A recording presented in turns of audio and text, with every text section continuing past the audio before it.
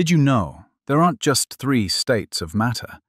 Solid, liquid, and gas are the ones we learn in school. But there's a fourth state of matter, and it makes up 99% of the visible universe. It's called plasma. Not the kind in your blood, but a supercharged state of matter where gas gets so hot that its atoms split apart, releasing free electrons. This creates an electrically charged soup that behaves in wild, unpredictable ways. You've seen plasma before.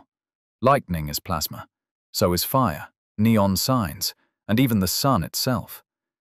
What's fascinating is that plasma doesn't act like a gas at all. It responds to magnetic fields, can carry electric currents, and is so energetic, it's often described as the most chaotic state of matter. Scientists are even trying to harness plasma here on Earth, because it could one day power nuclear fusion, giving us clean, almost limitless energy, like the sun. Send this to someone who thought fire was just hot gas.